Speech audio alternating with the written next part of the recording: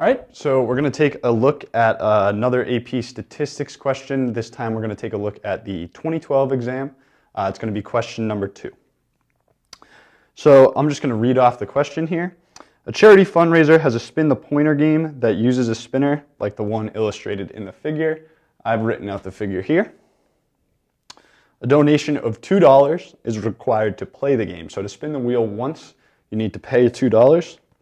For each $2 donation, a player spins the pointer and receives the amount of money indicated in the sector where the pointer lands on the wheel. The spinner has an equal probability of landing in each of the 10 zones. So you're paying $2 to play this game. Unless you hit the 10, you're actually paying at least $1, most likely $2, to play the game. But anyways, the question says, let X represent the net contribution to the charity when one person plays, and asks us to complete the table. So X is the net contribution, and we're going to get $2 if the pointer lands on 0. We're going to get $1 to the charity if the pointer lands on 1, 2 minus 1, and we're going to lose $8 from the charity if the pointer lands on 10, 2 minus 10, negative $8. So since there's 6 of 10 spots with a 0 rather, and they all have equal likelihood, the probability of 2 is going to be 0.6. Since there's 3 spots with a 1, 2 minus 1, expected contribution 1, and then probability of that is going to be 0.3. And then we're left with 0.1. 1 out of 10 spots is going to get us negative 8, and it also completes the probability adding up to 1. So fairly simply, we've completed the table of probabilities for X, the net contribution after one spin. Now we need to find the expected value of the net contribution, also the average of what the net contribution after one spin is going to be. All we need to do is multiply out 2 times 0.6, 1 times 0.3, negative 8 times 0.1 to find out what that expected value is going to be.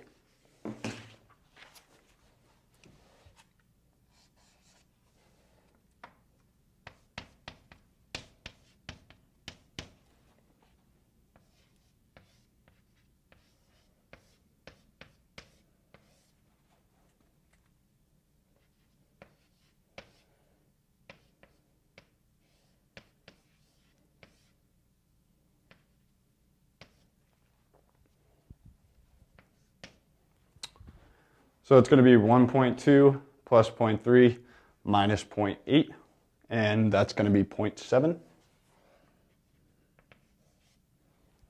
This is a positive value.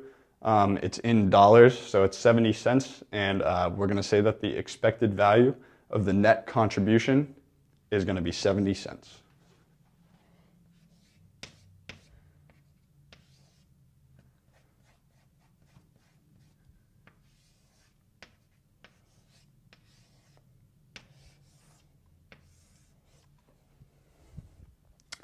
So now the question asks us to move on, and the charity is looking for a net contribution of $500, of at least $500. So we need to find out the fewest number of spins, the fewest number of times we need people to play this game in order for that contribution to be at least $500. So we're going to let N represent the number of spins that we're looking for. We know that each spin is going to be expected to generate $0.7 or 70 cents. So we can set 0.7n greater than or equal to 500.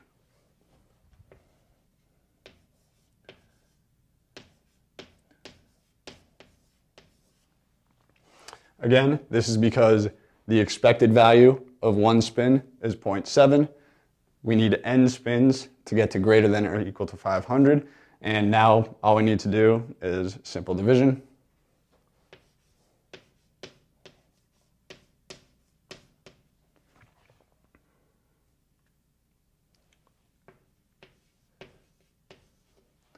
So we have n greater than or equal to 714.286 spins, we can't have a decimal spin.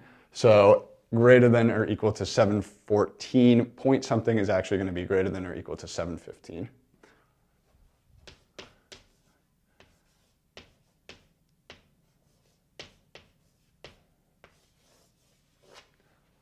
So we're expecting that the fewest number of spins for the expected contribution to be at least $500 is 715. That's not necessarily true. You could have a couple hundred spins landing on the 10 for no apparent reason.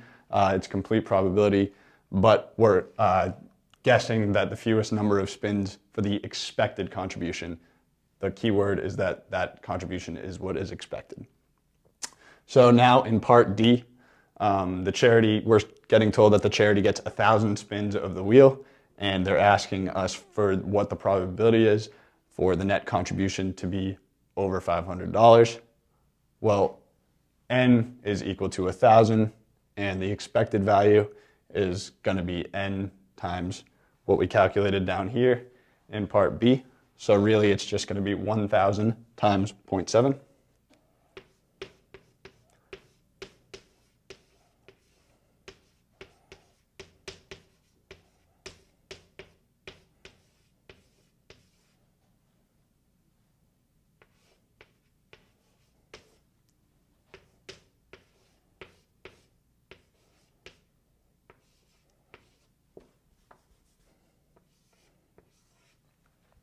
So the expected value after 1,000 spins is going to be $700.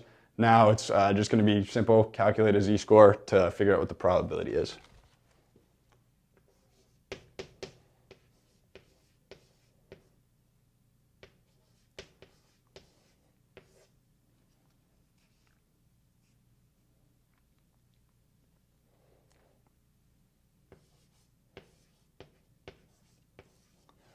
This part of the problem actually also gives us the standard deviation value, which I forgot to write down here.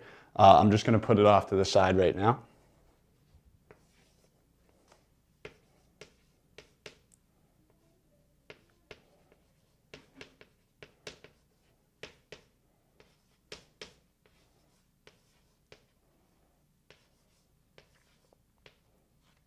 And again, this is the standard deviation of the net contribution of 1,000 spins. And then the mean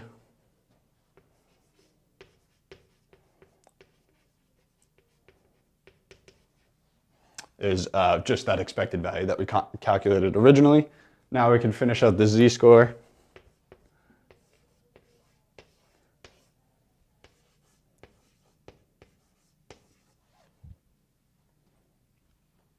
I actually ordered this wrong originally. This is supposed to be 500 minus 700. It wouldn't affect your probability in the end as long as you correctly interpret the z-score that you're figuring out. But this is going to be a direct way to figure out what we have going on.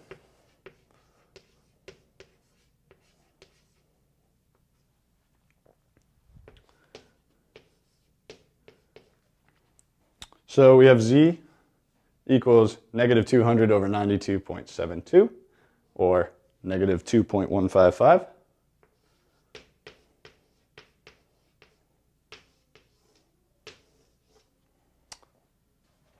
And we're just looking for now the probability that 1,000 spins is going to generate greater than or equal to 500 is just going to be the probability that z is greater than or equal to negative 2.155.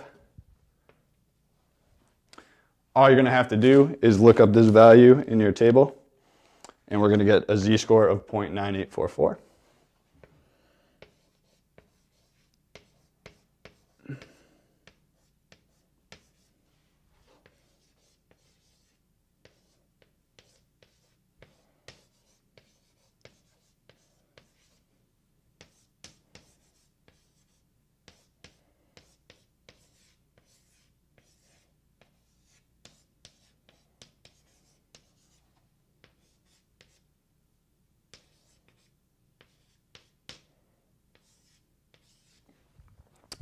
So that 0.9844 z-score tells us that we have a 98.44% chance that 1,000 spins is going to generate over $500 for the charity.